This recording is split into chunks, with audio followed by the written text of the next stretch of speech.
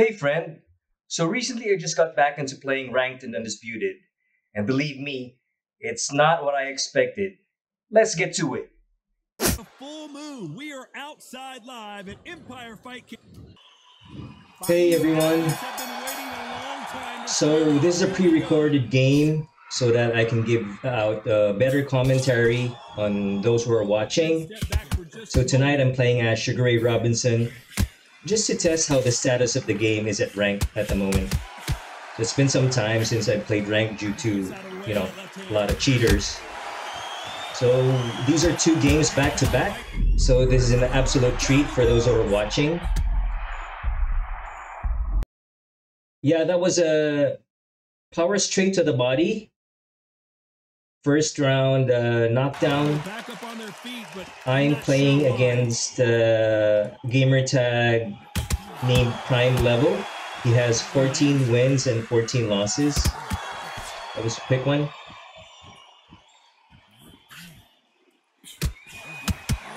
Using my diagonal dodges just to get out of the range of his jab.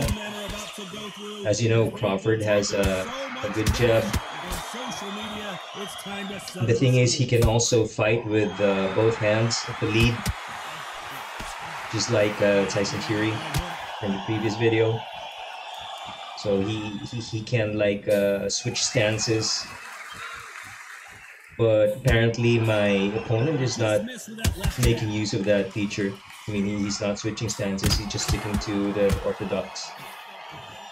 You can tell he's stronger, but he's not trying to make him miss his body shots.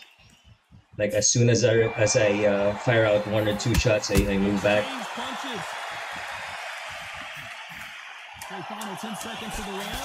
You see my opponent's really missing a lot of punches thrown.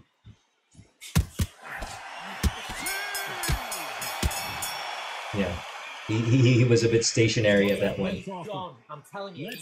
So the thing is with Crawford, or when fighting against Sugar Ray Robinson, you need to be really moving around. You can't be flat-footed because as fast as his hands are, he can also move around the ring easily without sacrificing any power or speed on his punches.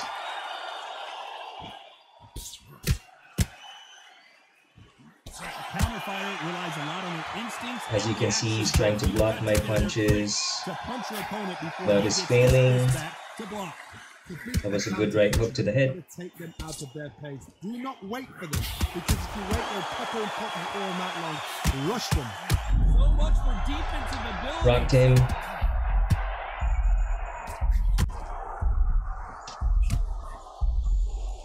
Yep.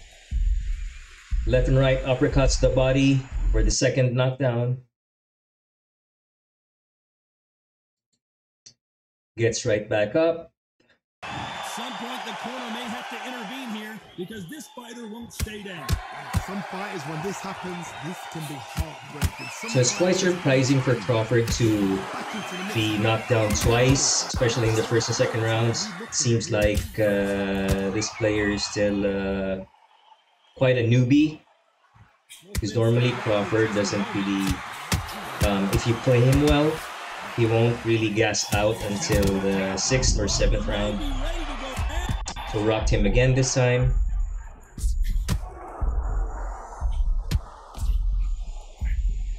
So final 10 seconds. Really peppering those punches to the body just to take out his stamina. Catch and shoot. Perfect counter land. Let's talk about Bud Crawford. That'll be a 10-8 round. All right, going into round 3. Let's get it started in round 3. He got knocked down in the last round. Let's see what he can do here. So what's your prediction? You know in the corner now, they're saying, when you get out there, jump on him. Do not give him chance to breathe. What round will I knock him out? Keep letting the shots go, because you know they're on shaky leg. They're a nut. Yeah, I'm just altering my headshots and body shots, making sure that he's confused.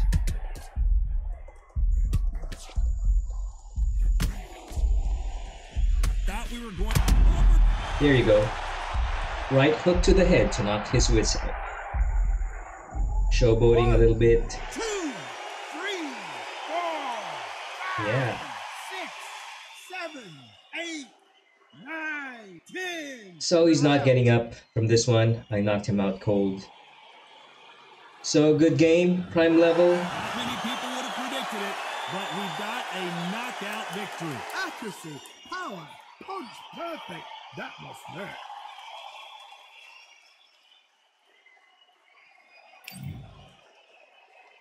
Yeah, winning both rounds. 74% punch thrown versus landed.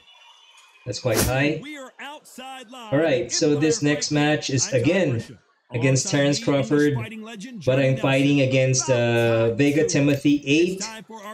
He has 18 wins and 15 losses. And we're underway in round 1. Starting off in the same arena as earlier.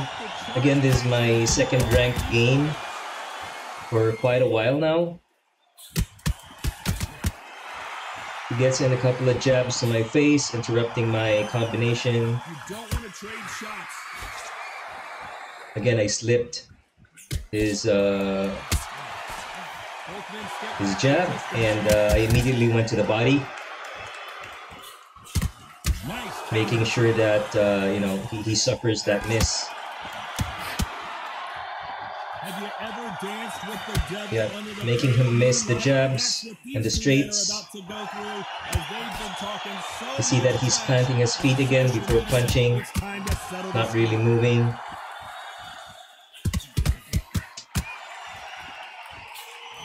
Trading punches, trading body blows with him.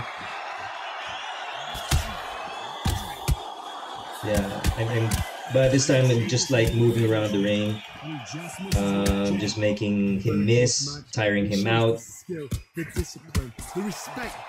baiting him into throwing a lot of punches without hitting. Good counter left hand there. This fighter's not showing us much defense at all. Make sure you weave as well. Yeah. He threw the hook, didn't land. He missed with that jab. Utilizing the step back for when I know if he's throwing a power straight or a power jab. I immediately step back just to anticipate any power shots that he's throwing when I'm approaching him.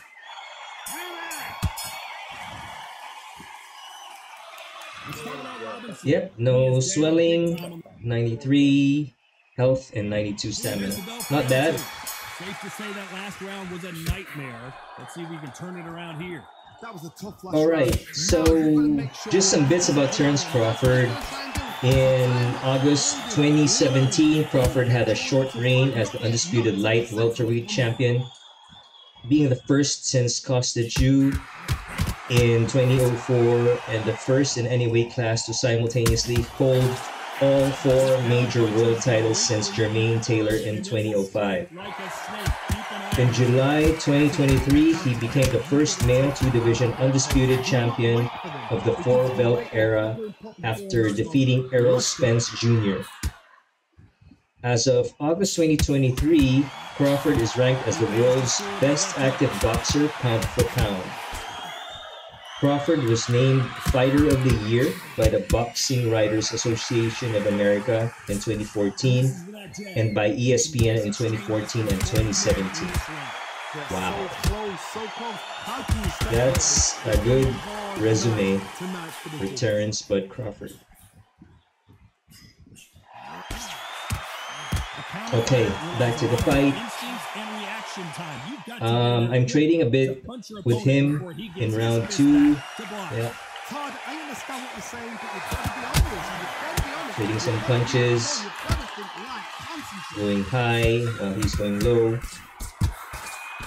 Still peppering his body. Make sure his stamina gets depleted. Nice slip. There you go. It's a nice left hook by Sugar Ray.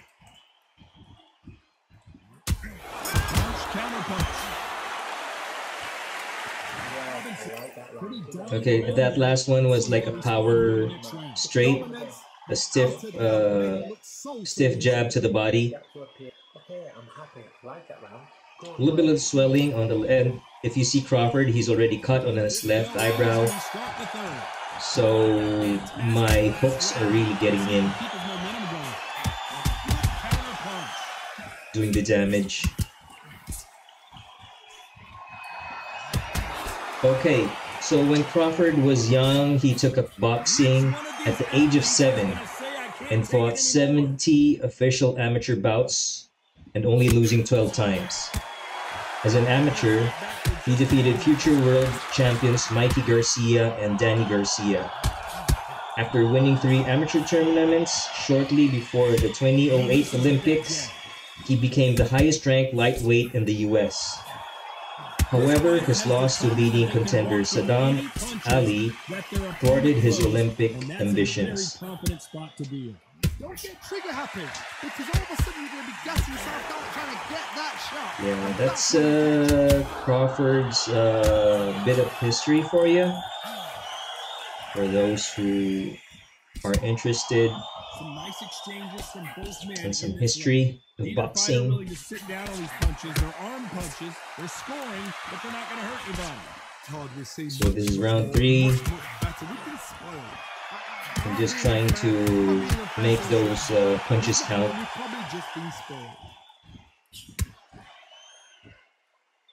He's controlling the center of the ring, as you can see, making sure that I don't have any points of escape.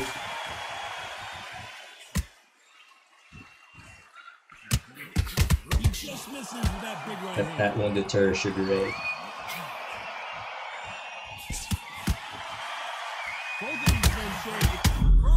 I noticed that a lot of players like to choose Terence Crawford or Sugar Ray or Canelo. Let's talk about Robinson. That was almost a 10-8 round, complete dominance. So they don't get complacent. You think this is too easy. If they keep this same kind of pace The swell is gone. Crawford's still bleeding from his left eye. And I'm winning 2 rounds out of 3. 29, 28. Again, my opponent's controlling the middle of the ring. I get the upper hand here in the ring control.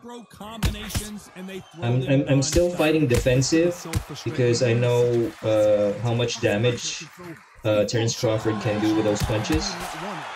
That creates frustration, and that's when it gets hard.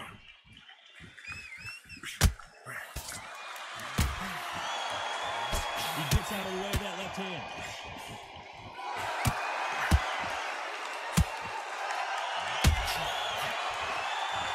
Making a miss, depleting his stamina.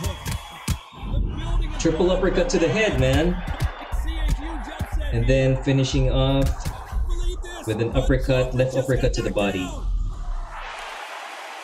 Yeah, I don't think that's realistic though. I noticed some players do that, triple uppercuts or consecutive spamming punches on one side. I try to avoid doing that. Sometimes it happens.